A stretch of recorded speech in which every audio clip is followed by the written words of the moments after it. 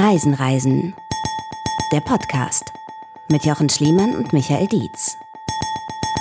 Hallo und schönen guten Tag, liebe Menschen. Reisen Reisen, der Podcast ist wieder da mit einer neuen Folge. Mein Name ist Jochen Schliemann und der Name meines lieben Kollegen, der uns heute etwas Wundervolles mitgebracht hat, ist Michael Dietz. Stimmt, du erinnerst dich. Wie schön. Grüß dich, Jochen. Grüße euch alle. Hello. Ja, er ist wieder da. Genau, ich erinnere mich. So ist es bei mir ja nicht. Ich weiß ja schon, mit wem ich zu tun habe. Zumindest kann ich mir das so 2 Wochen so merken. Und so lange ist ja sozusagen die letzte Folge her. Japan, Abenteuer Essen. Und wie es sich für uns gehört, geht es wieder ganz anders weiter. Also der rote Faden bei uns ist ja immer das Reisen.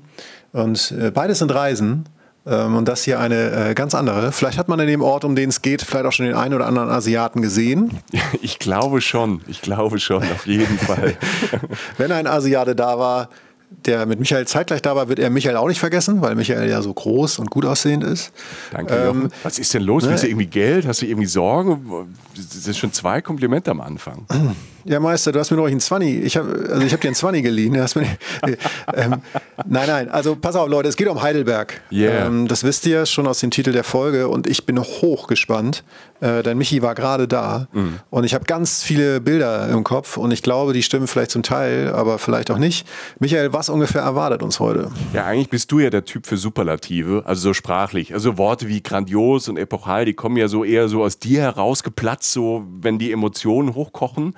Heute mache ich da mit und sage, Obacht, Heidelberg ist eine der schönsten Städte Deutschlands. Locker in der Top 5, jedes Jahr Champions League Quali und das schon seit dem Mittelalter. Und somit auch eine der besten Adressen in ganz Europa. Bang! Und damit lehne ich mich tatsächlich nicht zu weit aus dem Fenster. Hier der alten Schlossruine, die über allem thront. Dafür ist ja Heidelberg auch bekannt. Das Wahrzeichen von Heidelberg, das Schloss.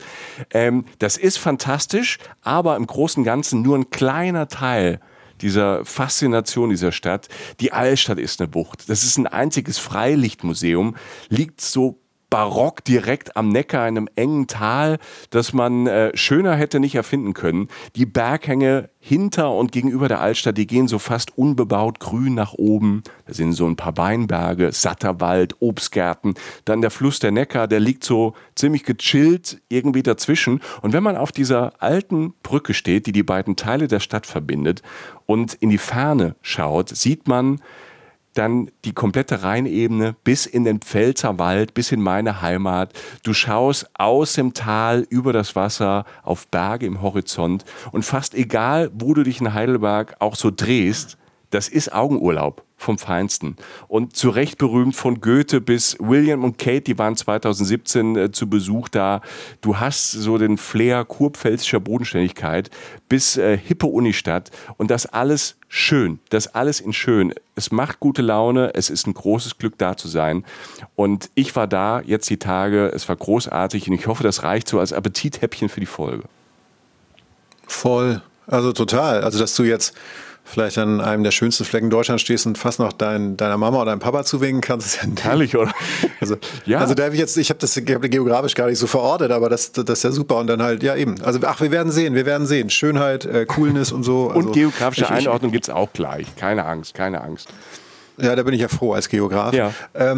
Auf jeden Fall, ich habe Bock, ganz kurz, wie ihr das von uns kennt, einige Infos und vor allen Dingen kommt ihr zu Wort. Das ist ja das Wichtigste. Wir haben ja längst auf Social Media haben wir längst nicht mehr diesen Einbahnstraßenfußball, sondern wirklich so, was uns extrem freut, das kann man vielleicht gar nicht so merken, wenn man auf diesen Kanälen unterwegs ist, wie sehr uns das freut, dass ihr so teilhabt an unseren Posts und da auch euch einbringt und Erfahrungen teilt. Ne? Wir fragen da ja so nach eurem, weiß nicht, vom besten Sonnenuntergang, da könnt ihr auch Bilder posten, bis zu das beste Frühstück, was ihr jemals hattet, irgendwie auf Reisen oder was auch immer, oder auch Sachen, die ihr irgendwie doof fandet auf Reisen oder so. Wir sind ja manchmal fast anstrengend. Wir haben so viele Fragen an euch, aber es interessiert uns wirklich.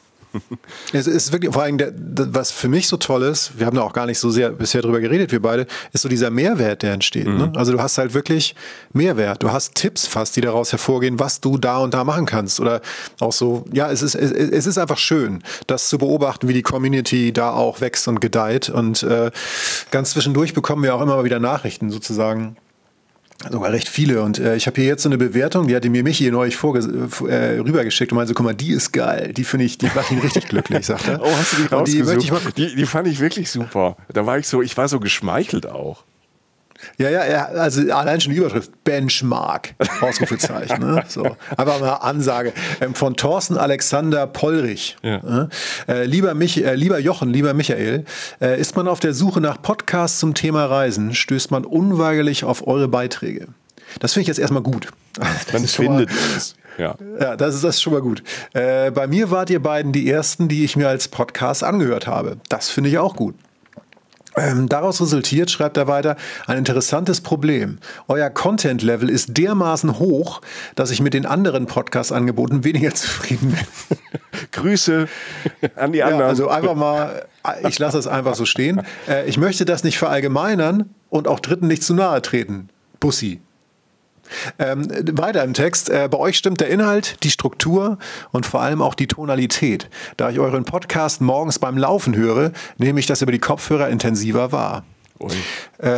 Lieber Thorsten Alexander Pollrich, vielen Dank. Ja, danke. Das trifft uns tatsächlich bei vielen Sachen, die uns wirklich wichtig sind, nämlich Inhalt und Tonalität. Und Junge, du musst ein guter Sportler sein, denn unsere letzte Folge hat 1,5 Stunden gedauert.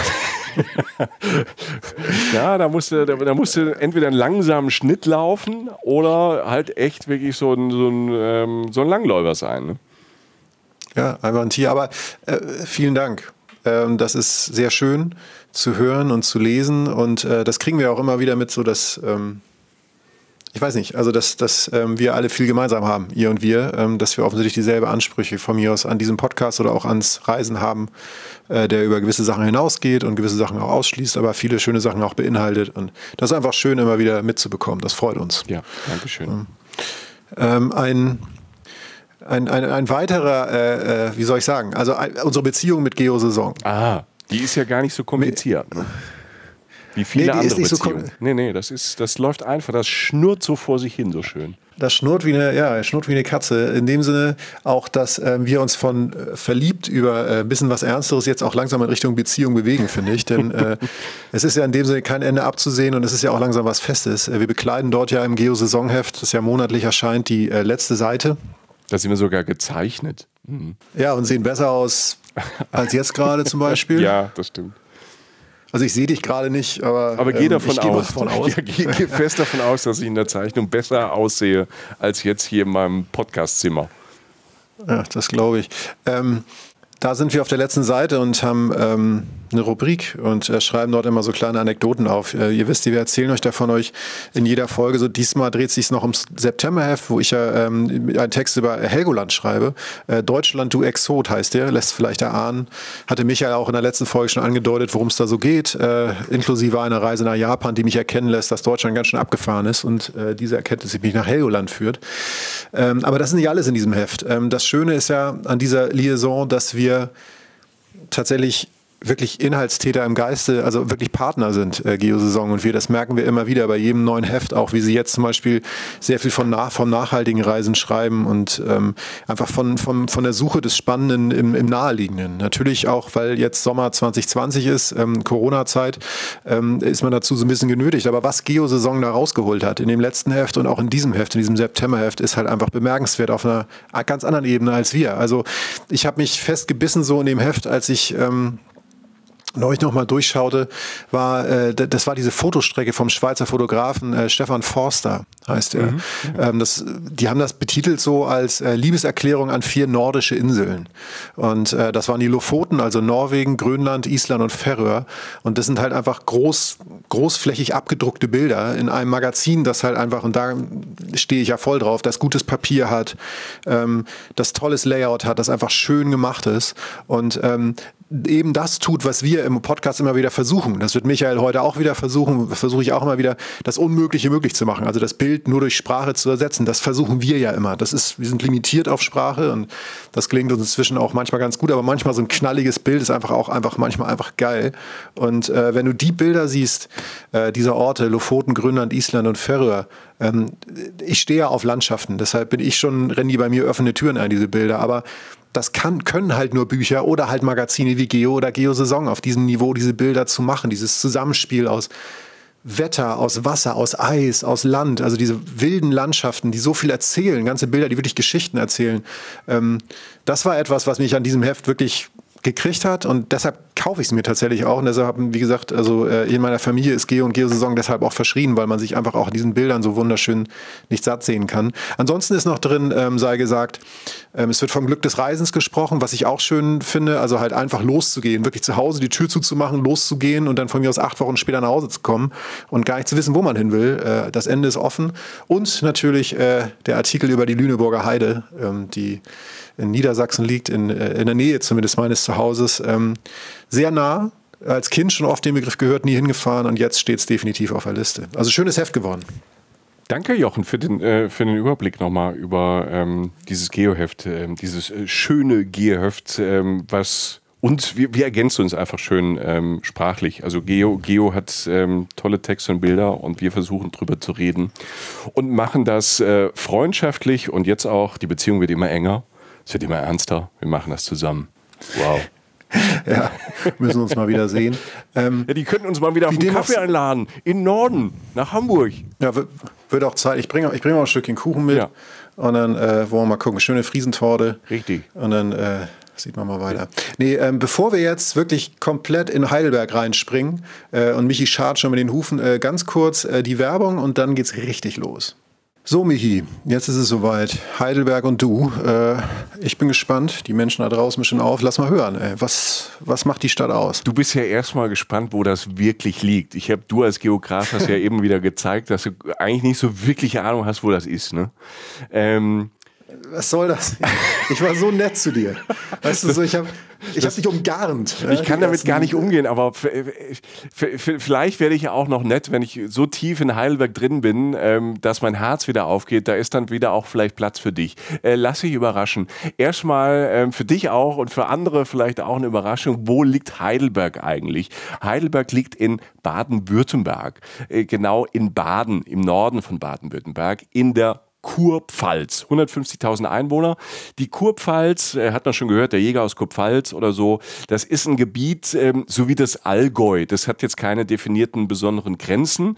Was die Region, die Kurpfalz rund um Heidelberg verbindet, ist, dass die Menschen da Kurpfälzisch sprechen. So Raum Mannheim ist das, Heidelberg, Bruchsal. Das hat man alles wahrscheinlich schon mal gehört, so fast in der Mitte des Südwesten Deutschlands. Und das klingt, so wie die sprechen, das klingt so fast wie bei mir zu Hause, wie das Südpfälzische auf der anderen Seite des Rheins. Wir sind an der Rheinebene, die Unterschiede so sprachlich sind minimal. Also allein das ist für Menschen, die nicht daherkommen, wenn sie Pfälzisch hören, ist das ja schon exotisch. Ich weiß das aus eigener Erfahrung. Immer wenn ich richtig umstelle auf meine normale Sprache, kippen die Leute erstmal um. Das klingt etwas komisch, diese Sprache. Ja. Du bist sprachlos, ich merke das immer wieder. Nee, das ist genau so. Also ich habe dich einmal, als ich bei dir war, telefonieren hören mit einem Freund. Ja. Ne? Ja. Und der war kurz auf Lautsprecher. Ich dachte, was ist denn jetzt passiert? Das ist wirklich abgefahren. Und Michi kann da ja komplett umschalten. Also es ist ja wirklich so, dass das ist auch nicht so, dass weißt du, dass so bei mir das mal so durchblitzt, wo ich herkomme, sondern das sind irgendwie so, als wenn er so einen Schalter umlegt. Aber wenn der den halt zurück umlegt, das ist schon abgefahren. Ja, also, das ist komisch. Also man hört ja manchmal so, dass wir im Süden kommen, aber dann ist das schon mal ein Hochdeutsch. Aber ein Pfälzisch, da habe ich wirklich so einen Schalter im Kopf. Und das ist so, wenn du von daher kommst, das ist einfach, keine Ahnung, das transportiert dann der Dialekt, ob man den jetzt mag oder nicht. Das ist ja unterschiedlich. Es ist schon sehr exotisch, aber es hat so eine herzliche Wärme da. Sag mal, die Kurpfälzer sind auch mal ein bisschen vorlaut, ein bisschen besserwisserisch, aber halt sehr, sehr ehrlich, sehr direkt und sehr lustig. Die trinken gern, die essen gern, die feiern gern. Sehr lebensfrohe Mischung, die sich von den Menschen auf diese ganze Region da transportiert. Also die Kurpfalz ist von den Leuten her, aber dann auch von Natur und vom Klima geküsst. Das ist wirklich sehr, sehr schön da. Das ist eine der sonnenreichsten Regionen Deutschlands. Also du hast diese platte Rheinebene voll mit Obst- und Gemüsefeldern. Und dann wird es so langsam, musst du dir vorstellen, so ein bisschen hügelig. Dann beginnt das Neckartal, also Rhein, und Neckar. Ja. Und dann beginnt so in der Höhe der Kurpfalz dann der Odenwald, also Mittelgebirge, nicht riesig hohe Berge, aber gerade da, wo so Flüsse und wo es Bäche gibt, dann steigen dann so ganz steil, so imposant die Hänge hoch in den Himmel. Mhm. Und ihr merkt schon, so wie ich das gerade beschreibe, abgesehen von der Stadt, ist das da in Baden auch von der Natur sehr, sehr spannend. Das erleben wir nachher auch, denn vom Zentrum in Heidelberg aus der Altstadt ist man tatsächlich in 5 Minuten über die alte Brücke, über den Neckar, mitten im Wald. Also raus aus der Stadt, innerhalb von ein paar Minuten hört man Vögel zwitschern, Grillen zirpen abends und oder man kann in die andere Richtung, man fährt mit dem Fahrrad den Neckar entlang, Richtung Rhein, in die Rheinebene, da ist schön flach, da gibt es dann keinen Berg mehr. Und so bist du ganz schnell raus aus der Stadt. Und das Grandiose fand ich schon, ich war ja als Kind öfter mal da, so weil ich ja nicht so eine Stunde von da groß geworden bin, aber auf der anderen Rheinseite, da ist man mit den Eltern, hat man da Ausflüge gemacht. Ich fand es da immer wieder toll, war so als, will ich mal sagen, so 17-, 18-Jähriger öfter dann mal da, weil es coole Clubs gab, weil es eine große Universitätsstadt ist. Ja. Und das ist aber auch eine Stadt für die Leute, die einfach Natur toll finden, ne? So als Ausgangspunkt. Und deshalb, du hast von da Tagesausflüge, Wanderungen, Weinproben, Staatstheater Mannheim, ein riesig großes, berühmtes Theater. Formel-1-Rennen am Hockenheimring zum Beispiel kann ja auch ein Grund sein, dahin zu fahren. Fußball gucken in Hoffenheim oder Sandhausen. Jochen, das war jetzt purer Zufall, dass ich das gesagt habe mit Sandhausen. Ja, ich weiß. Als HSV-Fan ist es toll, dass du darauf hinweist. Aber was mich immer noch fertig macht, sind die 5 Minuten. Ja. Das ist so, das habe ich jetzt erst gedacht, okay, also 5 Minuten in den Wald, das ist natürlich, ja. Also ich habe das schon wieder alles unter Lebensqualität abgeheftet. Ich stelle mir gerade eine Kleinstadt vor, von der man als die Berge aussieht und dann auch noch so schnell irgendwie im Wald ist. Das klingt ja hervorragend. Das ist wirklich hervorragend. Also dieses Setting ist hervorragend. Dieses Heidelberg, gerade diese Altstadt, also die ist eine 150.000 Einwohnerstadt. Du hast natürlich auch so einen neueren Part auf Heidelberg. Ne? Mhm. Also das ist auch ganz lustig, wenn man dort ankommt mit dem Zug oder mit dem Auto. Du kommst erstmal so in so einem neueren Part an von Heidelberg. Da sieht es so aus wie in vielen anderen deutschen Städten. So 80er, 90er Jahre Bauten, Nullerjahre Bauten. Ne? Viel Beton, viel Glas, ein paar Hochhäuser, teilweise sehr modern. Und wenn du dann aber immer weiter Richtung Zentrum fährst, merkst du schon, wenn du so links und rechts in die Straßen guckst, oh, da wird es ja langsam alt. Da sind so Buntsandsteinhäuser, weißt du, da geht so größere, ältere Häuser, da wird es so langsam schön. Und wenn du von diesen Outskirts of Heidelberg immer mehr ins Zentrum kommst, Richtung Altstadt, hast du halt eine Stadt, die wunderschön ist, die im Krieg nicht zerstört wurde. Und du bist wie in einem Freilichtmuseum. Und das ist so eine Stadt, wenn du da durchläufst, Lebensqualität, man denkt die ganze Zeit, oder ich dachte die ganze Zeit, also hier könnte man natürlich super wohnen. Ja, klar. Also weil die Kombi, du hast die Vorteile einer mittelgroßen Stadt, wo es alles gibt, ja. Universitätsstadt, ne? Also ganz viel junge Leute, hast aber natürlich, weil es touristisch so, ich sag mal, so erfahren und ausgebaut ist, diese Stadt, hast du natürlich alles, was du von A bis Z brauchst. Und es ist Klima, Natur, also erstmal eine Wucht. Dieses Heidelberg und das Setting drumherum. Geil. Also vor allem, du hast ja wahrscheinlich auch durch die Touris, die ja auch international kommen, du kommst wahrscheinlich auch wahnsinnig schnell weg und wieder hin. Ne? Also es ist jetzt auch nicht so, dass du irgendwo, nicht im Nichts, aber halt so in der Kleinstädtlichkeit sitzt und dann irgendwie, wenn du dann mal schneller weg willst oder wirklich Metropole brauchst, dann ist das wahrscheinlich auch relativ schnell gegeben. Ne? Genau. Und das Ding ist, was du eben sagst, internationale Touristen, ja, Heidelberg ist Touristenstadt und halt weil erstmal sie ist schön, das Setting ist toll und sie ist halt weltweit berühmt über dann auch über die Universität und seit wirklich Jahrhunderten auch Touristenattraktion. Also es ist jetzt nicht erst seit 20, 30 Jahren, sondern das ist seit Jahrhunderten wirklich ein beliebter Ort. Aber das ist so, wenn Orte schön sind, so wie Heidelberg und das Drumherum, da wollten da schon immer Menschen hin. Ich habe gelernt jetzt in den letzten Tagen, die Kelten waren schon da, die Römer waren da, die Stadt selbst wurde im 12. Jahrhundert da am Neckar gegründet und dann war es halt auch schnell so vom 13. Jahrhundert bis 1720 war Heidelberg, und das macht es dann auch so berühmt, die Residenz der Pfalzgrafen und auch Hauptstadt der Kurpfalz. Und dementsprechend war da halt immer viel los. Also Heidelberg war im Mittelalter jetzt nie so eine bekannte Handelsstadt, wie zum Beispiel Hamburg, ne? Hanse und so. Jo. Aber Heidelberg hat halt 1386 die erste Universität Deutschlands gegründet. Krass. Und es gibt eine, die ist älter, die ist in Wien, glaube ich. Aber sag mal, jetzt im jetzigen Deutschland, Heidelberg, 1386 haben die eine Uni gegründet. Und bis heute sind die natürlich in der kompletten akademischen Welt vernetzt. Ne? Beispiel, Heidelberg ist Partnerstadt von Cambridge in England. Ja. Und die Uniklinik ist in vielen Bereichen, ne, deutsches Krebszentrum und so, Weltelite. Und da bringt die Uni auf der einen Seite schon immer irgendwie Geld in die Stadt, ne, durch die Studenten und natürlich durch die Forschung und die Krankenhäuser und die Kliniken und die vielen privaten Unis, die es gibt. Und das sieht man auch. Auf der anderen Seite dann aber die Reisenden und die Touristen. Ne? Also so richtig große Industrie hat Heidelberg nicht. Die haben zwar jetzt so eine Start-up-Szene, die wächst und deshalb wächst die Stadt auch vor den Toren der Altstadt. Und da ist zum Beispiel die Bahnstadt entstanden, ist so ein ultramodernes, nachhaltiges Wohngebiet. Also das macht die Stadt sehr, sehr modern. Es bleibt immer in Bewegung, das seit hunderten Jahren. Und diese Touristen und Studenten, die kamen dann in diesen früheren Jahrhunderten natürlich eher so aus der Oberschicht. Und so ist es so international geworden, weil halt auch schon irgendwie im 17. Jahrhundert irgendwie der Kurfürst Friedrich sich gedacht hat, wo heirate ich denn hin? Oder seine Familie hat ihn wahrscheinlich verheiratet. Und dann hat er 1613 Elizabeth Stuart geheiratet, die Tochter von Martha Stuart, also englisches Königshaus. Und da hat man sich verheiratet und so gibt es seitdem auch enge Bande zwischen den Heidelbergern und dem englischen Königshaus. Und auf dem Schloss, also der Schlossruine, die ja so berühmt ist für Heidelberg, es ist eine Schlossruine, muss man sagen, auf dem Schloss wurde halt diese Hochzeit gefeiert von Martha Stuart und dem Kurfürst Friedrich, dem Fünften. Und da wurde zum Beispiel bei dieser Hochzeit Shakespeare uraufgeführt in Deutschland. Ne? Krass.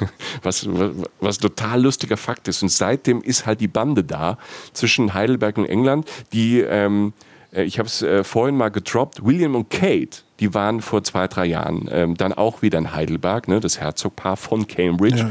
Erster gemeinsamer Besuch in Deutschland. Dann ist man nach Berlin gefahren, nach Hamburg und nach Heidelberg. Verrückt. Ne, Eine Neckar.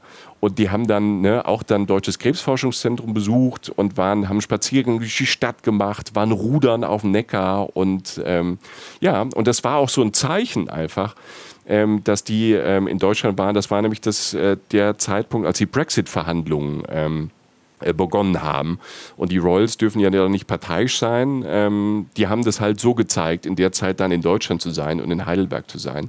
Also das ist halt, so ist die Stadt halt international und das halt wirklich seit Jahrhunderten auf ganz vielen Ebenen. Ja, ich hab das auch immer, wenn ich in Amerika war oder so, dann irgendeiner sagt dann immer so, yeah man, I was in Frankfurt and I was in Heidelberg. And, Heidelberg and Frankfurt und weißt du, so, das fällt dann auch immer recht oft. Ne? Und man stellt sich so, wenn man jetzt noch gar nicht so viel weiß, wie wir spätestens nach diesem Podcast wissen werden über diese Stadt, fragt man so, Leute, warum? Ne? So, also jetzt nicht...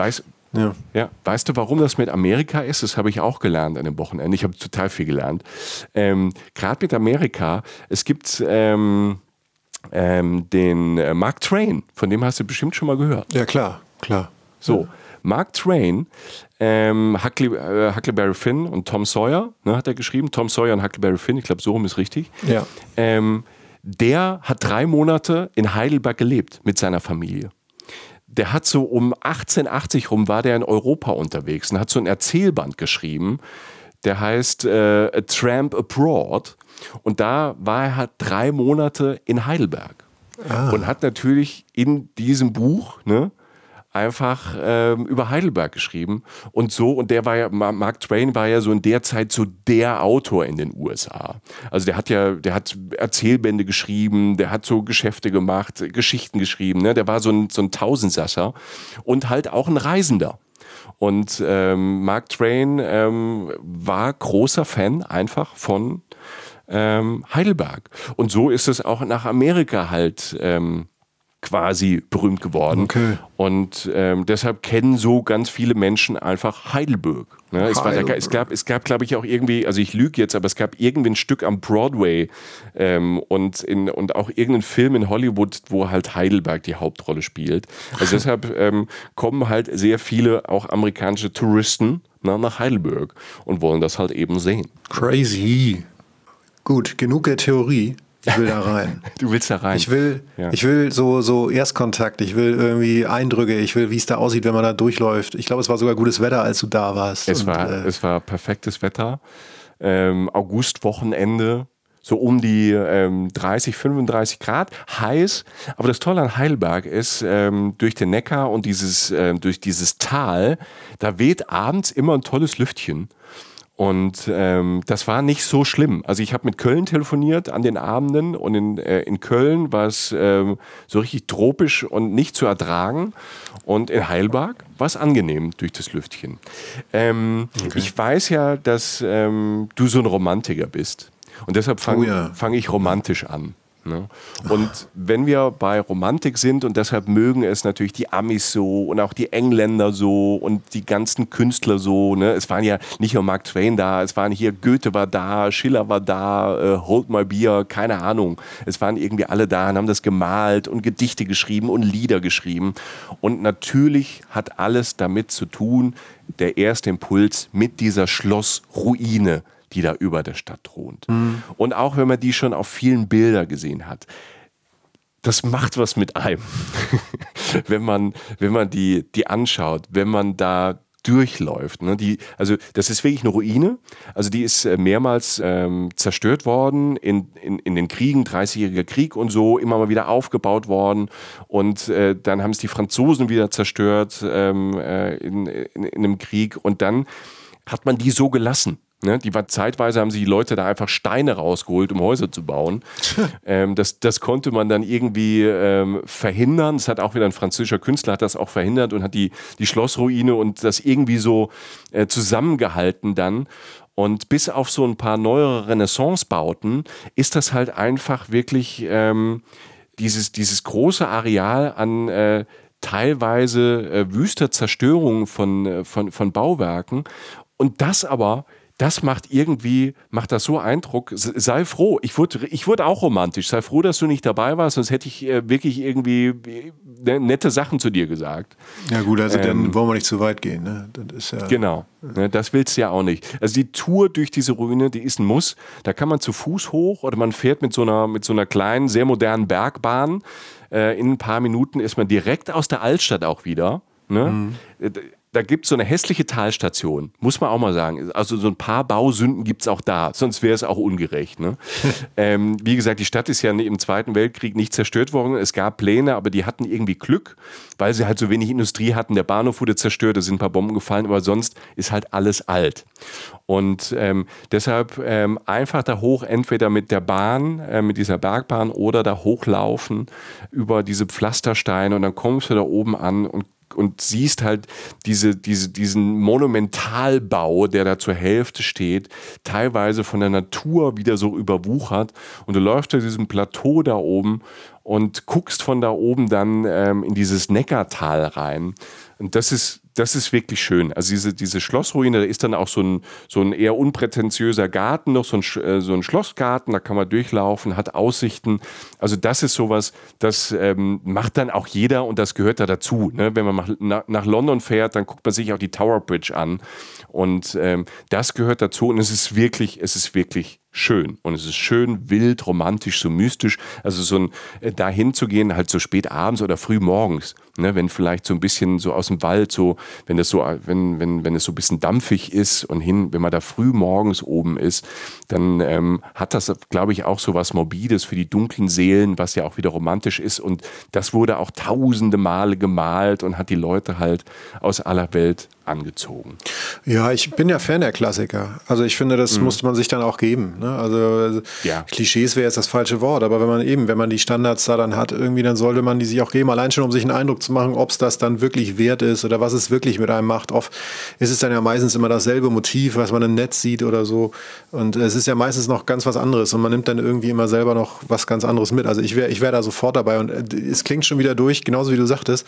Das ist auch alles relativ einfach. Ne? Also es ist jetzt nicht so, dass du irgendwie jetzt den Startakt an einem Tag machen musst und erstmal dahin fahren musst und dann da hoch und dann nochmal 6 Kilometer laufen, sondern das scheint alles relativ convenient zu sein, sage ich mal. Ne? Das ist wirklich convenient. Also da musst du jetzt kein Wandersmann oder was auch immer sein oder irgendwie vorher ins Bootcamp, sondern das ist alles wirklich easy going. Und weil halt alles drumherum, egal wo du hinschaust, ob du dich da links drehst und nach rechts, bis auf so ein paar Bausünden wie diese komische Bergbahn da unten, es ist halt auch alles schön. Ja, du vergisst das Laufen, weil du die ganze Zeit in dieser Stadt siehst du halt irgendwas, was dir gefällt oder wo du nochmal extra hingehst, wo neugierig ist. Und du bist die ganze Zeit abgelenkt von deinen Füßen. Die merkst du dann vielleicht abends, wenn du irgendwo im Hotel oder im Hostel oder in einer Ferienwohnung dann bist.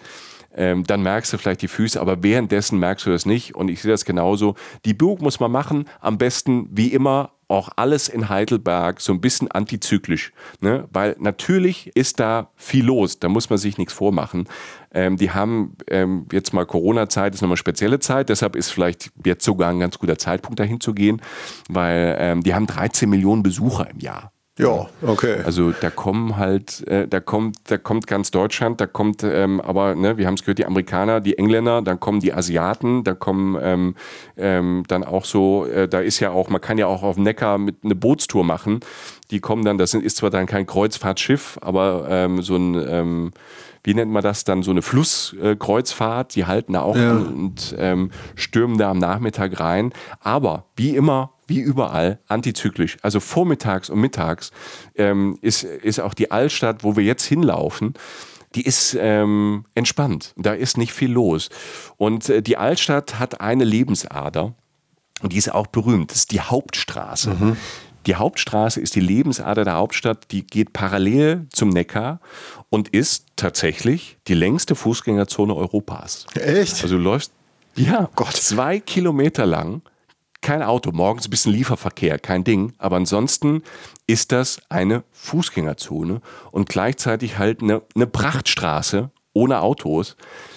Schön gepflastert und du hast im älteren Teil, ne, du siehst das sofort, Barockbauten in der Fußgängerzone. Aber das ist doch, Moment mal, das ist doch krass. Also ich meine, jetzt hat wahrscheinlich jeder irgendwie eine Fußgängerzone vor Augen und die sind ja echt lang. Genau. Also selbst Dortmund oder so, die wundervoll lange Fußgängerzone haben, oder weiß auch immer Wien jetzt oder so, das muss ja riesengroß sein. Also das ist ja... Das Ding ist, erstmal ist es groß, erstmal ist sie lang und dann ist sie sieht halt besonders aus. Also Fußgängerzone in Deutschland oder in Europa, muss man so sagen, da sind ja überall die gleichen Marken, sagen wir mal so, die gleichen großen Ketten, die gleichen großen Häuser und alles ist oftmals zugekleistert mit Werbebannern, weißt du, große Schilder und hin und her. Ja. Und das ist anders bei der Hauptstraße. Ja, auch auf der Hauptstraße gibt es die großen Ketten, gibt's die Marken, aber das sieht nicht so aus. Die haben das halt, weil du halt überall diese alten Häuser hast, Denkmalschutz, und da kannst du halt nicht die Leuchtreklame da dran knallen. Ne? Also, keine Ahnung, so C&A, Galeria Kaufhof, ne? Völlig wertfrei, nur als Beispiel, die gibt es fast in jeder Fußgängerzone in Deutschland und die siehst du auch normalerweise von einem Kilometer entfernt, da halt nicht, weil du hast halt diese Barockbauten im alten Teil der Fußgängerzone, dann geht so Richtung Neustadt, ne? Da hast du dann Biedermeier, einen Jugendstil. Und das ist einfach traumhaft schön. Da ist dann am Nachmittag auch wirklich viel los. Leute gehen shoppen. Da kommen auch die Leute aus dem Umland einfach auch zum Shoppen dahin, weil du alles hast, ne, in so einer eigentlich kleineren, mittleren Stadt. Und trotzdem ist es schön. Und das Tolle an dieser Hauptstraße fand ich jetzt für mich, die ist immer wieder unterbrochen, also positiv unterbrochen von Plätzen. Und herrlich Kopfsteinpflasterplätzen. Diese ganze Stadt ist, also du hast diese ganze Stadt so fürs Bild her. Du hast diese alten Häuser, Barock, Jugendstil, Biedermeier. Du hast enge Gassen, diese etwas breitere Hauptstraße, die als Prachtstraße durchgeht. Und überall hast du wieder so Plätze, die so aufgehen. Ne? So aufgehen. Du läufst da entlang und dann geht so ein riesig großer Kopfsteinpflasterplatz los, wo einfach ein paar Bäume stehen, der groß ist, frei ist, wo Cafés sind. Und Universitätsgebäude dann immer wieder, Kirchen, unfassbar viele Kirchen. Diese Stadt ist voll mit imposanten Kirchen, wie die Heilig-Geist-Kirche. Ne? Da ist dann drumherum dann so ein großer Marktplatz. Und wenn die Augen und an der Kirche sind so kleine Buden, da sind jetzt so Souvenirsläden. Da waren aber früher direkt an der Kirche dran, sind so kleine Buden dran gebaut. Da waren früher halt die Bäcker, die fliegenden Händler und alles Mögliche. Und wenn du dann die Augen so ein bisschen so zusammenkneifst, kriegst du sofort so wieder so ein Mittelaltergefühl, wo die Kirche so auf dem Marktplatz so im Mittelpunkt steht und drumherum das geschäftige Leben. Da sind jetzt halt Cafés und das ist fast dann wie so eine Fressgasse da drumherum. Und diese ganze Hauptstraße, diese 2 Kilometer würde man ja normalerweise in so einer knappen halben Stunde schaffen. Aber da kannst du den ganzen Tag verbringen. Ne? Du hast die Fußgängerzone, so ein bisschen wie überall, plus diese ganzen Gassen, die rechts und links abgehen, Hinterhöfe. Da sind dann meistens in diesen Gassen und in den Hinterhöfen, finde ich dann auch die spannendsten Cafés und Geschäfte, weit weg von diesen Marken und Ketten, die man halt kennt. Mhm. Ein Beispiel möchte ich nennen, die Märzgasse. Das ist so ein kleineres Gässchen von der großen Hauptstraße dann ab. Und dann läufst du rein, ne? Wie gesagt, keine Autos, du läufst immer ganz frei, du musst nicht auf irgendwas achten. Mal kommt, keine Ahnung, ein Elektroroller vorbei und ein Fahrrad, aber ansonsten läufst du da verträumt in die Märzgasse und da gibt es dann ein italienisches Café, eine französische Patisserie, eine kleine Gemüsehalle mit einem Suppenladen, mit vegetarischem und veganem Essen, in so einem wunderbaren alten Geschäftshaus. Oder du hast einen Hinterhof, da ist die Epicerie 35 drin. Mhm. Du läufst da durch so ein kleines Tor durch und auf einmal bist du in einem Hinterhof. Du denkst, du bist in der Provence. Also der sieht erstmal architektonisch so gemacht und dann stehen da überall noch Töpfe voller Blumen und Pflanzen und es ist liebevoll bis ins Detail dekoriert und so bist du auch natürlich auf Französisch gemacht und da steht dann ein Schild, frische Macarons und denkst so, Alter, bin ich da durch ein Zaubertor durch? Ne? Ja. Bin ich jetzt tatsächlich in der Provence? Und da gibt es dann tatsächlich französische Delikatessen. Ne? Und das ist halt wirklich toll, dass du diese Lädchen hast, diese Cafés hast und zwischendrin dann aber auch so Oldschool-Cafés. Ne?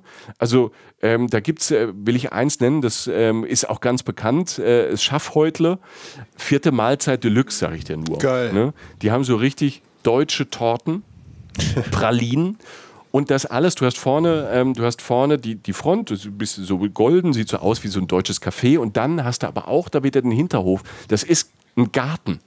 Das ist ein Garten, ein wunderschöner Garten, wo in der Mitte sind auch Blumen und es ist Wiese und Gras und drumherum sind die kleinen Tische, wo du dann dir quasi den Kuchen bestellst, ein Pralinchen bestellst oder halt auch was zu essen.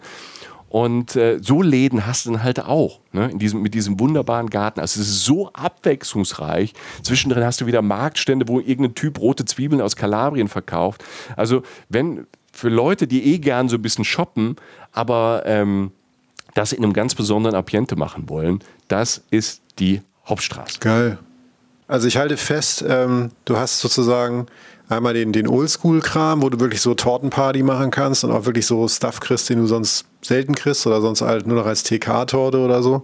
Und du hast halt auch dann aber auch junge Leute, weil ich habe immer noch dieses Wort Universitätsstadt im Kopf. Du hast natürlich auch junge Leute, die wahrscheinlich neue Ideen haben. Das hattest du ja gerade schon angedeutet. Ja. Und daraus eine Mischung ist natürlich schon schön. Und dann halt in diesem entschleunigten Ambiente, ne? Weil ich habe jetzt gerade so, als du das so erzählst, du biegst da so ein und manchmal findet man ja auch in einer hektischen Stadt mal so eine Oase der Ruhe, aber ich habe das Gefühl, wenn ich an eine mindestens 2 Kilometer lange Fußgängerzone denke und halt Kopfsteinpflaster, das ist ja irgendwie alles entspannt. Ja, man muss ja so ehrlich sein, was ich vorhin sagte, da ist am Nachmittag, wenn schönes Wetter ist, wird es da richtig voll, ne? Gerade auf der Hauptstraße. Also da wird es voll, aber das Schöne ist, und das ist ja wie so oft bei uns im Podcast, wenn wir bei Zielen sind, die jetzt keine Geheimtipps sind und Heidelberg ist das halt seit 500 Jahren nicht mehr. Aber das Großartige an Heidelberg, wenn es zu crowded ist auf der Hauptstraße, dann gehst du einfach 2 Straßen, 2 Gassen Richtung Schloss weiter und du bist raus. Du bist fast raus aus dem Rummel. Du bist fast im gleichen Setting. Ne? Da gibt es zum Beispiel eine Straße, in die ich mich sofort verliebt habe. Das ist genau mein Style. Die Plöck heißt die. Plöck mit P. Plöck. Ist einfach parallel zu dieser Hauptstraße. Die läuft auch fast die ganze Zeit, nicht ganz so lang, aber parallel einfach zu dieser Hauptstraße. Kleine Geschäfte.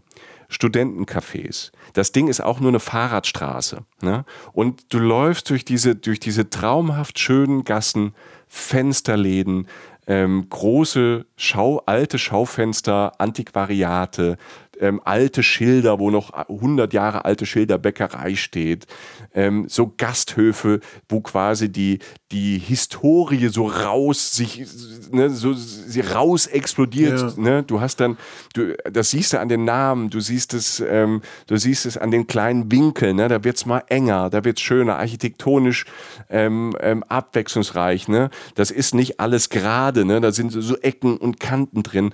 Und diese Plöck ist einfach toll und da fand ich es wunderbar, da hast du auch sogar die ganzen Studenten.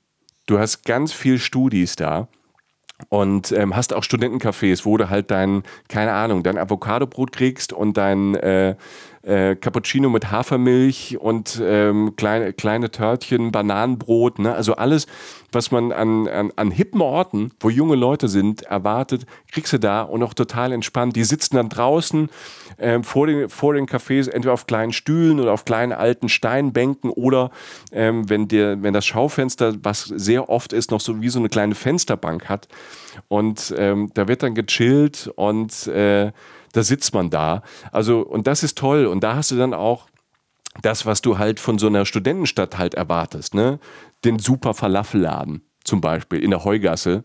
Also man soll ja dahin gehen, wie die Studenten essen. Es ist ein bisschen günstiger, es ist nicht Touri, ne? Ja. Zum Beispiel Mahmuts in der Heugasse, ne? 1A Falafelladen und am besten so eine Platte bestellen zum Durchprobieren.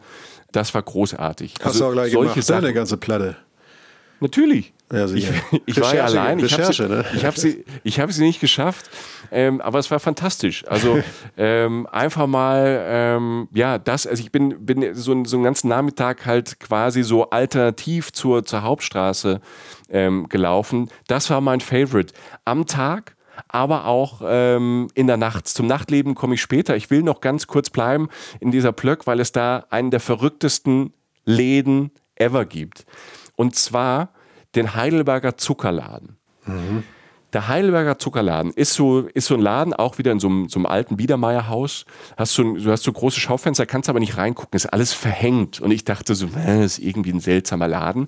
Hörte dann aber, ich habe davon gelesen, als ich mich ein bisschen vorbereitet hatte, habe dann mit einem Kumpel gesprochen, der auch in der Region wohnt, der sagt, ich fahre einmal im Jahr mit meinen Kindern in den Sommerferien immer dahin in den Heidelberger Zuckerladen. Den gibt es schon seit 30 Jahren oder seit mehr als 30 Jahren. Da ist ja, okay, da gucke ich mir diesen Zuckerladen halt mal an. Und jemand sagte halt nur, er sieht innen aus so ein bisschen wie bei Harry Potter in der Winkelgasse. Ich so, ja. Mhm. Ich dahin am Nachmittag, Schlange draußen, ne? Corona und so mit Abstand, da dürfen immer nur wenige Leute rein. Und du kannst nicht reingucken, du weißt nicht, was los ist. Und vor mir eine Frau mit 2 kleinen Kindern und irgendwie kam er ins Gespräch und die sagte dann so, ja, wir sind aus Baden-Baden extra hierher gefahren. Das sind noch 100 Kilometer. Ja, einmal in den Ferien wollen die Kinder immer hier hin. Okay. So, das ist alles klar. Also wenn die Leute 100 Kilometer fahren nach Heidelberg, die schon 1000-mal da waren und nur wegen diesem Zuckerladen kommen, dann bin ich hier richtig. Und Alter, ich war sowas von richtig. War das ein Spaß.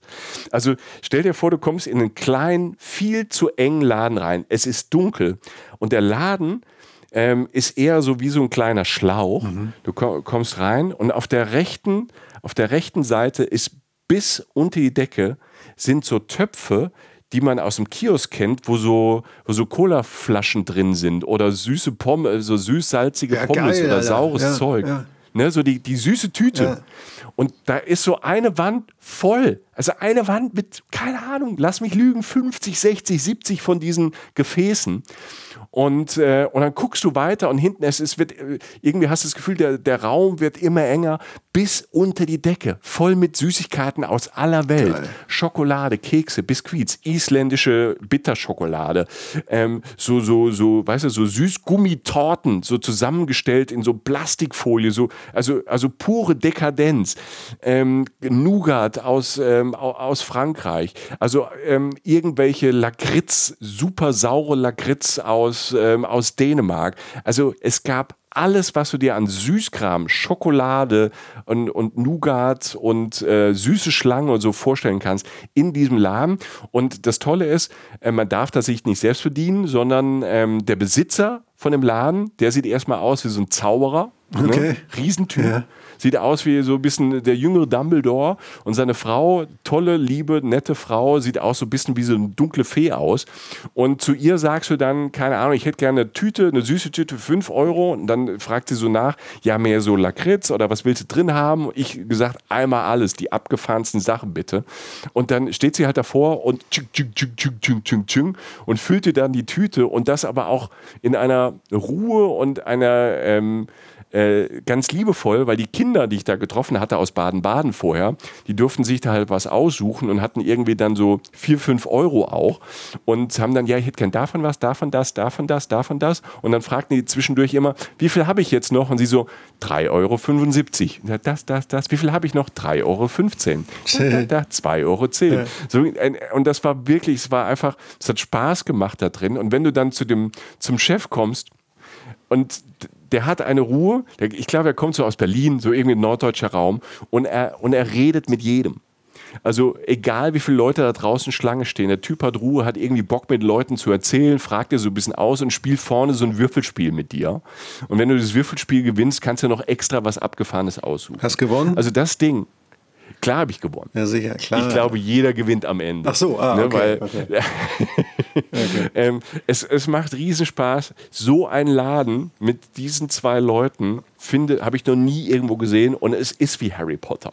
Geil. Also allein dieser Zuckerladen, wer so ein bisschen auf Süßkram steht, allein für den Zuckerladen würde ich schon nach Heidelberg fahren. Also wer Kinder hat, die werden mit leuchtenden Augen da reingehen und wieder rausgehen. Ihr seid die Königinnen und Könige, wenn ihr eure Kinder da reinbringt. Also dieser Zuckerladen auf der Plöck, diese 2, die waren so super, wenn ihr das zufällig hört. Ich hatte einen großen Spaß. Mir hat er dann auch irgendwie so Lakritz geschenkt, weil ich gewonnen habe, so super salziges Zeug, wo ich sage, ich will ein bisschen Disco im Mund haben. Die hatte ich dann auch. Also solche Läden und solche abgefahrenen Geschäfte findet man dann in diesen ruhigen Gassen abseits von der Hauptstraße, wo es am Nachmittag halt einfach mehr los ist. Aber hast du denn, erstens, was mir einfällt, ist immer, wo du sagtest, so ein Kiosk oder in Buden oder so, halt diese gemischte Tüte oder so, ne? So, verbinde da ja sogar mit so manchmal auf diesen Gummisachen irgendwie so einen leichten Tabakfilm, weißt du, weil die Leute im Kiosk immer geraucht hatten, die Besitzer. Dann ist das was rauch. Und ich glaube so, ohne Tabak, vielleicht gibt es so inzwischen eine Sorte Tabak oder so, hätte man mal fragen können. Und das andere. Das ist eine Idee. Das andere, was mir einfiel, war, was war denn jetzt das Abgefahrenste? Hast du irgendwie was gehabt, wo du dachtest, was ist denn jetzt so? Ist das unglaublich scharf oder brennt die Säure dir die Mundschleimhäute weg oder was? Salziges Lakritz. Ja? Okay. Ja, also wirklich, da beißt du rein und du denkst im ersten Moment, boah, das ist zu viel. Das ist viel zu viel. In dem Moment, wo du sagst, ich schaffe es nicht mehr, passiert aber was im Mund und es wird angenehmer, der Geschmack verändert sich. Also da hat sich erstmal war der jemand, der sich das ausgedacht hat, ein ziemlich fieser Möb, ne? Oder eine ziemlich fiese Frau. Ja. Aber du hast halt wirklich ein Geschmackserlebnis. Aber ich bin ja so ein Standardtyp, ne? Wenn man zu einer Eisdiele geht, ich bestelle ein Spaghetti-Eis oder Vanille. Ja, ich probiere gar nicht so viel aus. Ach so. Da bin ich so ein bisschen langweilig. Aber so ein bisschen Disco im Mund fand ich da schon großartig. Die hatten auch so, was ich lange nicht mehr gesehen habe, auch so Zeug, was ich aus meiner Kindheit kannte, so Schokozigaretten. Weißt du? Ja, sicher. Kannst du dich noch daran erinnern? Aber ganz viele verschiedene Sorten. Ich glaube, es gibt es jetzt auch immer noch. Ist ja auch so ein bisschen mit Kinder an Schokozigaretten zu gewöhnen. Ist auch so ein bisschen, naja, vielleicht auch nicht so super. Ja, stimmt. Aber die gab es da halt auch noch. Und da gab es halt auch so Süßigkeiten, so wie du sagst, eben, es hat mich total an meine Kindheit erinnert. Ne? Also auch so von diesem Gummizeug, Sachen, die ich ewig lang nicht mehr gesehen habe, weil ich mich halt jetzt auch vielleicht gar nicht mehr so damit intensiv befasse. Weil wenn ich irgendwie 2,50 Mark übrig habe, was ja früher viel Geld war, das sind ja jetzt heute 1,20 €. Genau. Das haue ich jetzt nicht mehr direkt mehr in eine süße Tüte rein. Ja, weil ich muss ja auch darauf achten, dass ich schön bleibe für den Podcast. Ich hab ja die schlimmsten waren für mich immer diese Gummisachen, die so zwischen den Zähnen hängen. Weißt du? Also ich fresse ja echt viel davon so manchmal, wenn es mit mir durchgeht. Ja. Aber diese Halbmonde, wo du dann wirklich so ein Glockenspiel da an den Zähnen hast, so, das war die Hölle für mich. Weißt du? Wo dann so alles drin hängen bleibt. Aber das ist ein anderes Thema. Müssen wir mal eine extra Folge machen. Der Gummicast oder so irgendwas. Müssen wir mal schauen. Ja, okay, ja, abgefahren. Also für mich, da muss ich nicht mal Kinder haben. Da fahre ich auch so hin. So, mein Lieber. Jetzt waren wir ja so ein bisschen in der Stadt. Wir waren shoppen, wir waren auf dem Schloss. Es ist so viel. Ich könnte tagelang über Heidelberg, glaube ich, sprechen. Und man merkt, glaube ich, auch am Enthusiasmus, dass es mir ehrlich gefallen hat dort. Ja, klar. Und was mir halt besonders gut gefallen hat, wo du ja auch vorhin hellhörig geworden bist, ist die Abwechslung. Du hast halt diese Stadt, also reine Schönheit. Und dann bist du schnell auch wieder raus aus dem Quirligen, nicht nur in den Seitengassen. Ich bringe euch jetzt mal so ein bisschen raus aus der Altstadt, von der Schlossgeschichte weg, von den Leuten weg, auch von den netten und schönen Studenten aus aller Welt da weg. Ich bringe euch auf einen kleinen Spaziergang am Neckar entlang, und zwar gar nicht mal über die berühmte alte Brücke. Ne? Da komme ich gleich auch noch mal kurz zu. Auch schon allein deshalb auch schon wieder eine Sehenswürdigkeit. Von dieser alten Brücke bringe ich euch 2 Brücken weiter Richtung Osten, einfach raus laufen aus der Hauptstraße, geradeaus einfach laufen, dann irgendwann so rechts ab, da hast du mal so ein bisschen mehr normales Heidelberg, ne? Normale deutsche Stadt, immer noch tolle alte Gebäude, aber da gibt es zum Glück dann auch mal irgendwo mal eine dreckige Ecke. Weißt du, du freust dich vielleicht manchmal über so ein bisschen Normalität, und dann hast du auch ein bisschen mehr Verkehrslärm. Und wenn du da irgendwo bist, biegst du so ein bisschen ab Richtung Neckar. Da ist erstmal gar nichts Spektakuläres. Du läufst so ein bisschen die Straße entlang zur Ernst-Walz-Brücke. Und dort vom Ufer aus, dann gegenüber, da legst du dich aber wieder hin. Nächstes Traumbild. Nämlich da ist der Stadtteil Neuenheim.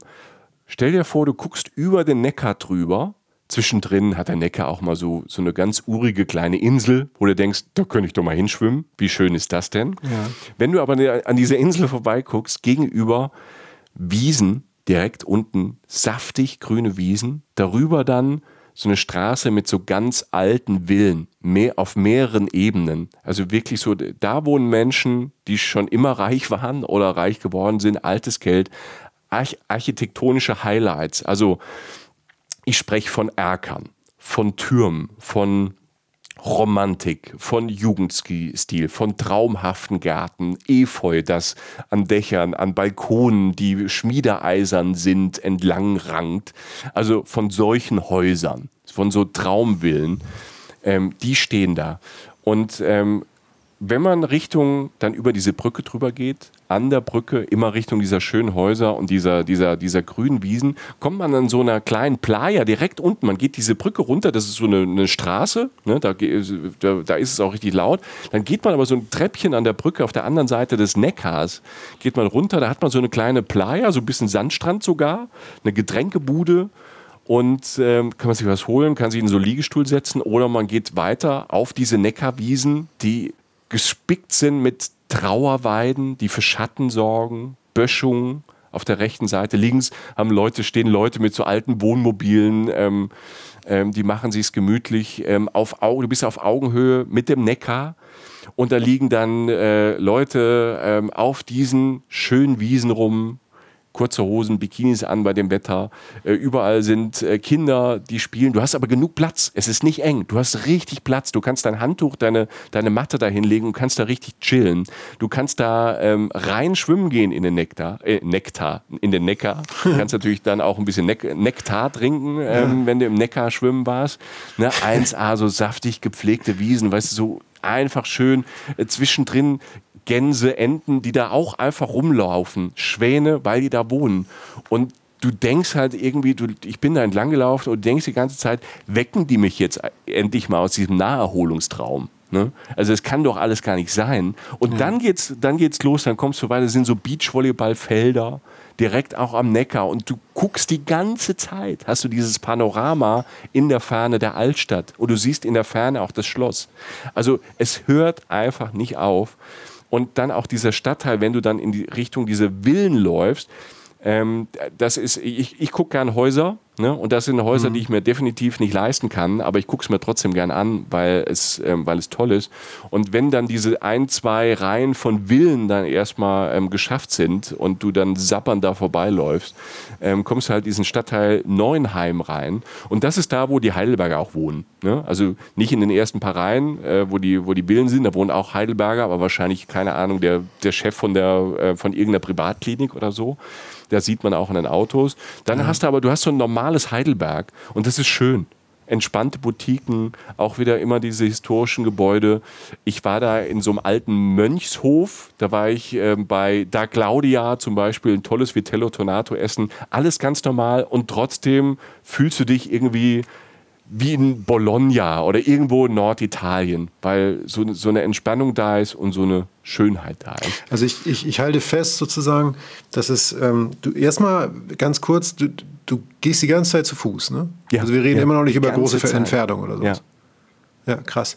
Und das andere, was ich so merke, so, weil du es ja auch schon mal, ne, die internationalen Touristen und so, die da hinkommen, das werden ja meistens auch Tagestouristen sein oder die vielleicht eine Nacht da sind.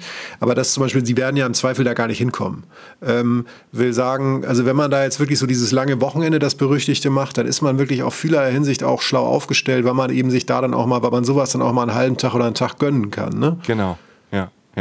Also das ist wirklich so langes Wochenende. Da kriegst du nicht mal ein Siebtel, ein Achtel geschafft. Ich war jetzt 4 Tage da und ich war wirklich unterwegs. Ich war die ganze Zeit zu Fuß unterwegs und ich gucke immer, wie viele Schritte ich mache am Tag.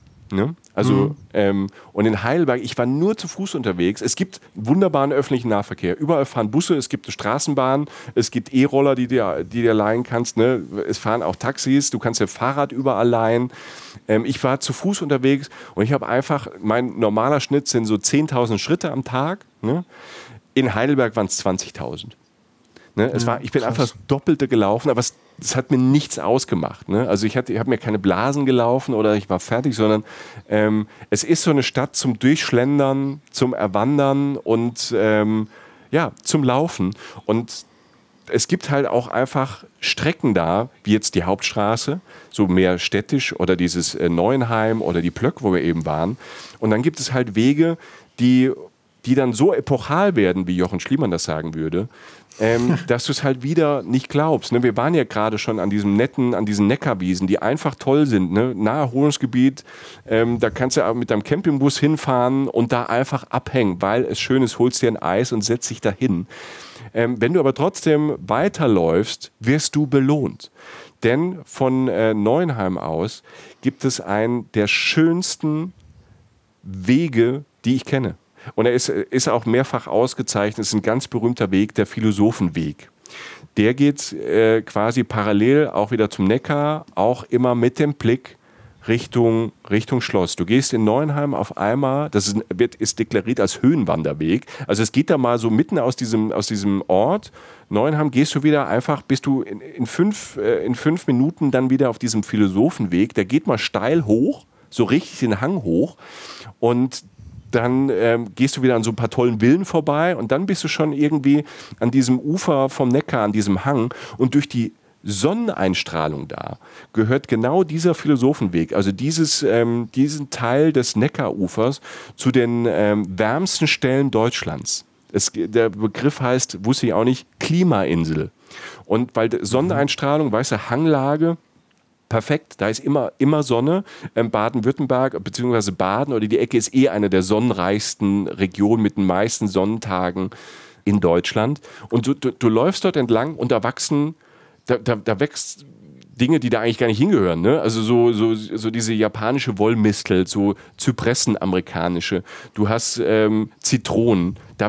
Ich habe Granatäpfel gesehen, Alter. Bambus, Palmen, Pinien. Alles wächst da. Da sind so, auf diesem Weg rechts und links sind an diesem Hang, da hast du kleine Weinberge, du hast so Obstwiesen, du hast so alte Gärten, also wirklich, die gehören wahrscheinlich über Generationen schon Familien. So links und rechts am Weg ist immer so mit diesem Buntsandstein so ein bisschen gepflastert und so Mäuerchen und dann geht manchmal so ein kleines Treppchen im Mäuerchen hoch, weil du so terrassenförmig dann so Gärten hast. Ne? Du läufst quasi auf Augenhöhe auf der Grasnarbe manchmal, weil da schon wieder die nächste Terrasse ist. Also, dass da dieser Philosophenweg und immer mit dem Blick rechts dann wieder auf Heidelberg, auf die Altstadt, auf das Schloss, überall, das haben die auch toll gemacht, ne? Die wissen, wie man mit Touristen umgeht, die Heidelberger. Überall gibt es Bänke, wo du schön sitzen kannst, ne? Irgendwelche kleine Rondelle, es ist alles schön, es ist alles praktisch für jede Altersgruppe. Und abends ist es da toll, ich habe das am Samstagabend gemacht, den Philosophenweg, bin ich entlang gelaufen. Da war gar nicht so viel los da oben. Obwohl das dann natürlich auch so das Romantische ist, wo dann die Pärchen abends sitzen, ne, gucken auf die Stadt, so Arm in Arm, ne, hier Bussi rechts, Bussi links und so. Und irgendwelche Gruppen, die einen Wein dabei haben, die da oben sich einfach auf die Bänke setzen oder auf die Mäuerchen, auf Heidelberg dann gucken. Und das ist abends halt toll, zweierlei. Einmal, weil dann, wenn es dunkel wird, ist die Stadt halt phänomenal beleuchtet. Ne? Also auch die Schlossruine ist dann so rötlich-gelblich beleuchtet. Und wenn du dann noch Glück hast mit dem Sonnenuntergang, wenn es nicht diesig ist, das kann ich gar nicht beschreiben. Ne? Wenn eine beleuchtete Schlossruine, die schon in einem der schönsten Orte überhaupt ist, wenn dann noch der Sonnenuntergang, also diese Sonnenstrahlen über Neckar noch da drauf scheinen, dann kriegt das so einen Glow.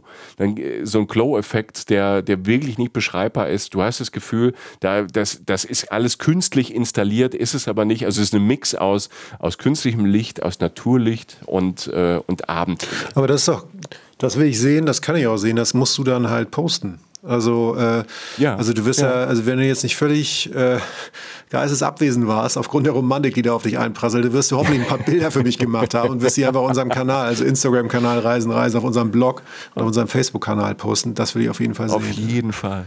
Und das Tolle, Jochen, da an dem Samstagabend war, ich habe mich dann noch entschieden, weiterzulaufen, den Berg hoch, den Hang hoch. Und das war so eine tolle Entscheidung. So in den Odenwald, dann von diesem Philosophenweg noch in den Wald rein. Gar keine lange Strecke. Ich habe noch ein paar Höhenmeter gemacht. Das geht dann so auf 440 Meter hoch. Und ich war da fast ganz allein an einem Samstagabend, antizyklisch, weil alle irgendwie meistens wahrscheinlich schon unten so um 7, so zwischen 6 und 7 sich schon ein Restaurant gesucht haben, bin ich den Berg hoch. Und du läufst dann diesen Berg hoch und ich habe ja vorhin erzählt, ganz viele Kirchen in der Stadt. Und die fingen an zu läuten. Und du läufst durch diesen Wald, durch die Bäume, blinzelt, durch diesen alten Wald blinzelt immer wieder so ein bisschen der Blick auf die Stadt. Und du hörst die Vögel und diese Glocken.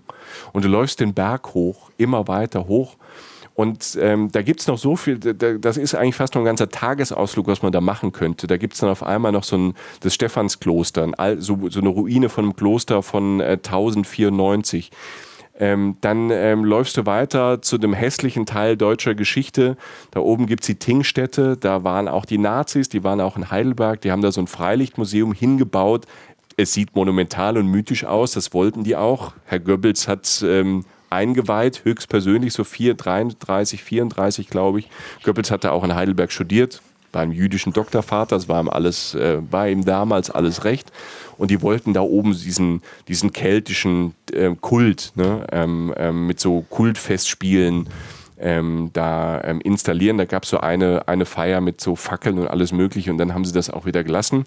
Und jetzt ist es wie so ein Freilichttheater, so ein Mahnmal, was aber sehr, sehr spannend ist. Und da oben dann auch noch St. Michael, auch wieder ein altes Kloster. Alles auf einem Berg. Alles 5 Minuten Abstände. Ne? Also hier das erste Kloster von 1094, dann kommt diese Tingstätte und dann kommt noch eine wunderbare Klosterruine von St. Michael und dann Jochen. Und dazwischen, und das war mein Samstagabend, ich wollte erst so fancy in die Stadt gehen essen, dann war da eine Waldgaststätte, da auf dem Berg. Ja. Ein Biergarten. Und da habe ich dann auch noch, ne, wir reden ja gerne über das Essen, da habe ich Wildschwein gegessen aus diesem Odenwald. Es gab Forelle und das alles in einem wunderschönen Biergarten mitten im Wald, da bin ich dann hängen geblieben, bevor ich zurückgegangen bin. Michi, ich bin glücklich für dich. Wildschwein, das Alter. Das ist schon Bio-Wild. Vor allen Dingen nachdem, also das Belohnungsprinzip wieder, ich meine, das klang ja jetzt ja nicht also ich meine nicht, es klang jetzt nicht nach einer Tortur oder so, weil es ja auch wirklich von Höhepunkten gespickt war, aber sowas ist natürlich dann ein toller Abschluss eines solchen Tages, wenn es dann so langsam dunkel wird. Also ja, ich bin neidisch und freue mich auf dich. Das zweite ist stärker der Fall. Ja. Nein, es hat einfach eine tolle Atmosphäre dann. Also dieser Philosophenweg und dann oben der Berg mit diesen alten Ausgrabungen und diesen Ruinen und diesem Nazi-Freilichtmuseum ist beeindruckend und es ist eine tolle, abwechslungsreiche Wanderung, die man auch auf den ganzen Tag ziehen kann, wenn man es gemütlich macht. Und toll ist dann auch wieder ein Rückweg, also wenn man das so macht wie ich, also wie immer generalstabsmäßig geplant und es ist schon dunkel, wenn man durch den Wald zurückläuft, nehmt euch eine Taschenlampe mit oder guckt, dass ihr genug Akku habt im Handy. Also die Wege sind toll ausgeschildert, da geht keiner verloren, aber im Dunkeln ist halt im Dunkeln. Ne? Dunkel, Michi ganz allein im Odenwald. War schön. Ich hatte ein bisschen Abenteuer, aber dann hörst du irgendwann, wenn du den Berg wieder runterläufst, durch diese Waldwege, hörst du dann so langsam wieder die Stadt, die auch am Abend lebt. Ne? Du hörst, wie die Leute durch die Gassen gehen und du triffst dann wieder auf diesen Philosophenweg und gehst den Schlangenweg runter. Den Schlangenweg, das sage ich dazu, der ist so phänomenal. Das ist auch wieder so, ich habe ja vorhin von diesem Garten, von diesem Obstgarten erzählt. Dieser Weg schlängelt sich, gemäuert. Der ist so, du hast so links und rechts, teilweise gehst du wie durch Gräben durch, die hochgemauert sind. Also du hast manchmal fast so ein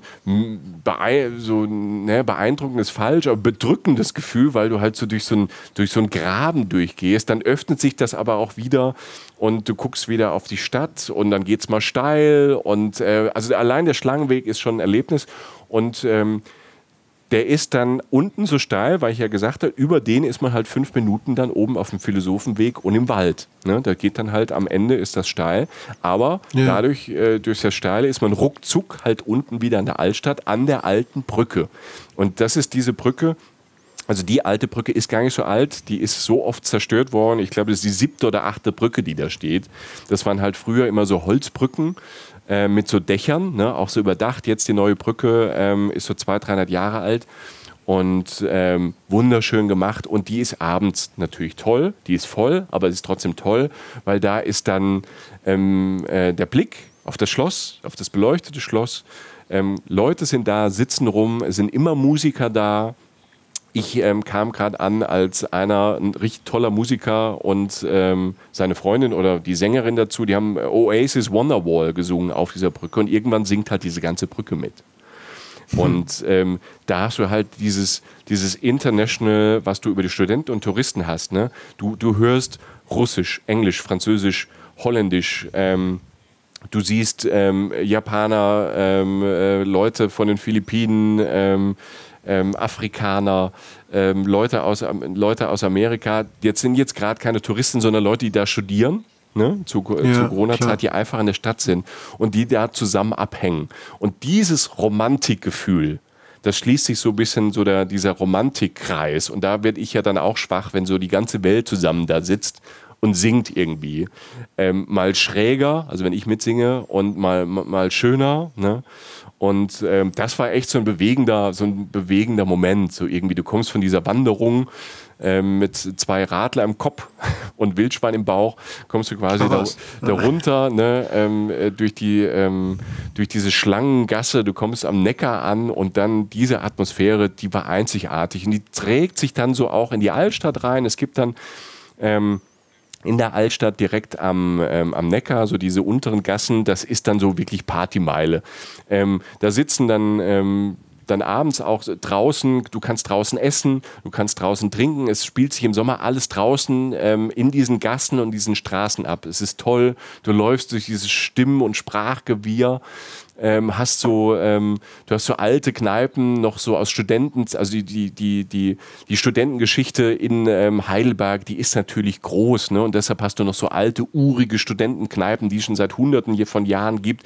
Du hast aber auch so eine Pop-Art-Kneipe aus den 60er, ne? So 68er-Bewegung, die steht unter Denkmalschutz und hast tolle Restaurants für alles. Ne? Also du hast Fressbuden, unfassbar viele Eisdielen. Ne? Ich habe ein fantastisches Bio-Eis gegessen. Joghurt Holunder, da bin ich aus dem Sattel. Da gab es auch Spaghetti-Eis, aber ich habe Joghurt Holunder gegessen. Das war toll. Geil, Holunder, super. So Holundersaft und Joghurt-Eis war super.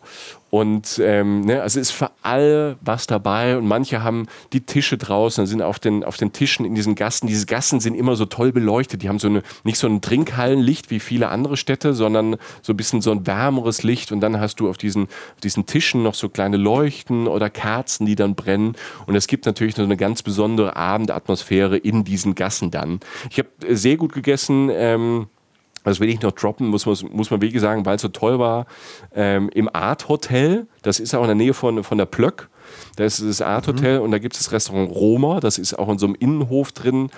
Wer es ein bisschen feiner möchte, wow, das war gut, also als Gegenpart zum Falafel. War das und zum Wildschwein war das ein tolles Essen da und auch da genau in der Ecke, also diese Plöck, wo dieser Zucker-Laden ist, das fand ich abends eigentlich so, ja, das waren fast meine Lieblingsmomente, wenn du nach einem guten Essen oder nach einem Kaltgetränk irgendwie nach Hause in ein Hotel läufst und die Gassen sind so beleuchtet, sind so eng, ab und zu begegnet dir jemand, alle sind meistens freundlich oder sagen noch Hallo, du hast so eine ganz ruhige, warme Atmosphäre, du kommst an der großen Universitätsbibliothek vorbei, die auch um 11:30 nachts noch offen ist, du kannst da noch reingehen, du kannst ins Foyer gehen, du kannst wirklich da rein, kannst das anschauen, die Universität, schaut sie euch an, ne? Diese Gebäude sind von außen toll, aber von innen, die Aula ist ein Hammer, dann gibt es das Studentengefängnis, der Studentenkarzer, das steht in jedem Reiseführer, da sind so die Dinger drin, das könnt ihr euch nachlesen, das ist toll. Und also alles rund um die Uni und wenn man dann so entlang läuft, nochmal durch die Stadt und sie nochmal so fast manchmal so allein genießt, das waren ja wirklich so meine Lieblingsmomente da in diesem Heidelberg. Herrlich. Ja, ich will da hin. Ja. Ich will da hin, weil das, also es fasst halt viel zusammen, ne? Eine gewisse Beschaulichkeit, trotzdem irgendwie kein Verzicht auf Sachen, die jetzt irgendwie auch, sag ich mal, wie soll man sagen, also die auch schnell gedacht sind oder vorne sind, so im Denken, sei es jetzt essensmäßig oder so.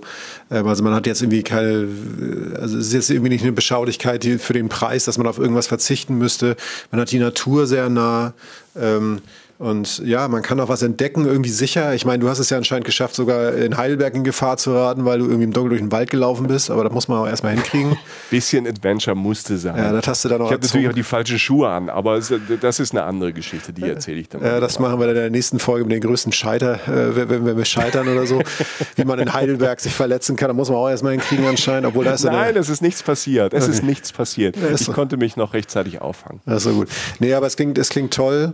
Und also geil. Also ich will dahin. Das ist es auch. Und vor allem noch ganz kurz zum Schluss. Es ist klar, man kann das toll an einem Wochenende machen. Ne? Also das ist schon für ein Wochenende einfach traumhaft. Es ist für einen Tagesausflug traumhaft. Aber Heidelberg als Ausgangspunkt für so vieles, du kannst auch eine ganze Woche hin. Ne? Also weil du hast noch so viele Sachen, über die ich jetzt gar nicht untergebracht habe. Ne?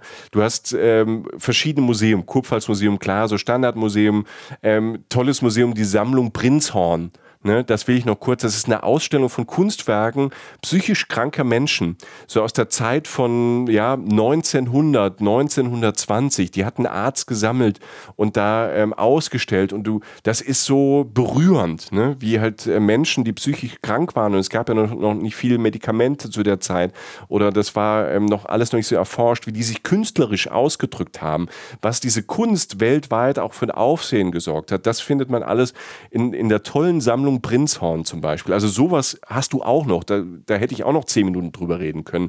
Du hast einen Zoo, du hast einen botanischen Garten, du hast einen Königsstuhl. Also wenn man mit der Familie unterwegs ist, da ist oben auf dem Königsstuhl, das ist so der höchste Punkt. Da fährt man auch mit dieser Bergbahn hin. Man kann nämlich nicht nur zum Schloss fahren, sondern auch ganz hoch auf den Berg. Tolle Aussicht wieder. Da hast du dann noch einen Park für Kinder. Du hast noch dann drumherum, ne, was ich sagte, du hast die Bergstraße. Also da sind ein Ort nach dem anderen so Fachwerkorte. Du kannst in die Pfalz fahren, ne? Wir haben dir die Folge über die Pfalz. Das ist auch nur eine Stunde weg, ne? Kannst einen Ausflug, einen Tagesausflug an die Weinstraße machen, Weinprobe machen oder sowas, ne? Du hast das Schloss in Schwetzingen, das ist 10 Minuten weg. Am besten nimmst du dein Fahrrad, fährst über die Felder. Du kannst dort noch, weil das Klima toll ist, noch Wassermelonen kaufen und Artischocken. Wir sind in Deutschland im August, du kaufst Artischocken und Wassermelonen, ne? Ja. Habe ich gesehen. Mit dem Fahrrad rüber nach Schwetzingen, ein traumhaft barockes Schloss mit einem Schlosspark, wo englischer Garten auf französischen Stil trifft und alles Mögliche, also wunderschön im Wasser spielen. Also das sind nur so ein paar Sachen, so drumherum, ne? Natur, andere Städte und Heidelberg als Ausgangspunkt und das noch als eine der jüngsten Städte Deutschlands mit den jüngsten Einwohnern, also Freiburg und Heidelberg durch die Unis, sind trotz großer Geschichte, trotz all der Schönheit, junge, moderne Städte, wo du alles haben kannst. Und ihr merkt daran, ich bin genauso begeistert wie Mark Twain, wie Goethe, wie William und Kate und wie all die anderen 13 Millionen Leute, die jedes Jahr dorthin fahren. Ich kann das nur wirklich empfehlen, Heidelberg und diese ganze Kurpfalz drumherum auch zu entdecken und da Zeit zu verbringen. Gerade jetzt in diesem Sommer und Herbst 2020, da kann man lange hinfahren, da ist ein gutes Klima und wie gesagt, da gibt es auch viele Alternativen, wenn es einen Tag mal regnet. Ja, ich denke auch, dass nach royalen Pärchen und amerikanischen Schriftstellern es auch angebracht war, dass du jetzt auch mal dahin fährst. Jetzt wurde höchste Zeit, Jochen. Ich denke, das ist jetzt so, weißt du, ich sehe jetzt gerade so vor mir, wie irgendwie, du hast ja am Anfang Champions League erzählt, Champions League Niveau dieser Stadt. Wenn jetzt so auf dem Pokal nach all den Namen jetzt so dein Name raufgraviert wird, Michael Dietz war da, so, das ist schon stark. Nein, aber wirklich, das ist ja völlig unangebracht, was ich da sage, weil es einfach schön ist, du bist von Köln da nicht mal, 2 Stunden hingefahren?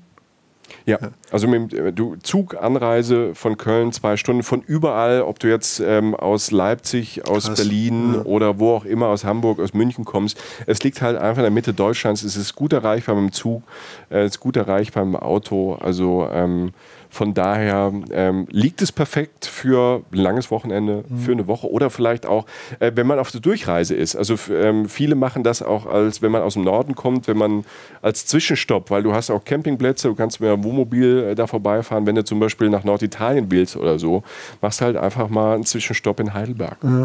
Ja, super. Also ich sehe einfach kein Problem, es sei denn, man rennt nachts ohne Taschenlampe durch den Wald. Ansonsten scheint es einfach zu einfach und zu convenient wieder zu sein. Wundervoll, ja, toll. Also es war bei mir tatsächlich dieser mit so ein paar Bildern, klassischen Bildern im Kopf behaftete Ort, wo ich mal hin musste sozusagen, der jetzt für mich aber wesentlich konkreter geworden ist und auch noch reizvoller und wundervoll. Ja, vielen Dank. Sehr, sehr gerne. Also es gibt ja Orte, über die man sehr, sehr gerne spricht und da muss ich sagen, da habe ich mein Herz an Heidelberg ein bisschen verloren. Ach schön, das freut mich, dass du eine gute Zeit hattest. Ja, und so romantisch, ne? Wann bin ich denn mal romantisch, Alter? Ja, ich war auch irgendwie verstört. Also wie gesagt, du hast ja ein paar Vorwürfe gegen mich untergebracht, dann ist ja in dem Sinne noch alles in Ordnung, aber das war irgendwie schon, also das ist schön, ja. Also war es richtig angefasst, ja. Ja. Schön. Leute, vielen Dank fürs Zuhören. Ihr werdet Bilder und ein paar Worte von Michael auch auf unseren Social-Media-Kanälen finden, auf Instagram, auf Facebook und auch auf unserem Blog, wo das alles nochmal aufgearbeitet wird mit Bildern und so weiter. Und lasst uns gern weiterhin wissen, was ihr macht, was ihr über Heidelberg denkt, über die Folge, ob ihr da schon mal wart, andere Tipps habt oder das bestätigen könnt oder was auch immer. Meldet euch bei uns. Wir freuen uns über alles und wünschen euch erstmal eine schöne Zeit und bis zur nächsten Folge. Michael, nochmal vielen Dank. Ich war gerade eine Stunde im Urlaub und das freut mich. War das Beste, was ich hätte mit meiner Zeit machen können. Vielen Dank dafür und ich sage schon mal Tschüss und überlasse dem Künstler die letzten Worte. Ich will gar nicht so viel sagen, ich habe schon so viel geredet. Euch, wo ihr seid, alles Liebe, alles Gute, danke fürs Hören, bleibt uns treu, empfehlt uns weiter und bis bald. Adios. Reisen Reisen, der Podcast mit Jochen Schliemann und Michael Dietz.